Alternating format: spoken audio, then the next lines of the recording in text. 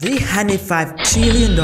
To put that to scale, if you stack $1 bills together, you will be able to go to the moon and then back over 1 million times. That's the exact amount of money we owe the world. Wait. What?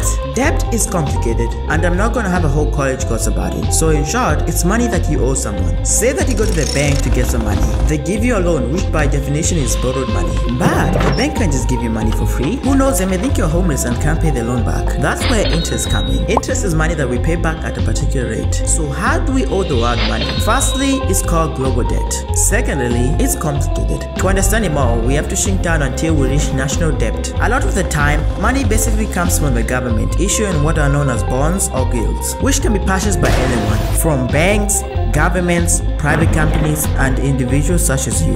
Now you understand national debt. What exactly is global debt? To put it in simple terms, it's not only the government borrowing, but all worldwide debt held by governments and individuals. Global debt is split into 4 categories: government debt, financial corporate debt, non-financial corporate debt, and finally, household debt. Now you understand what global debt is, which countries have the most debt. Rather than me explaining it, here's a picture to visualize it.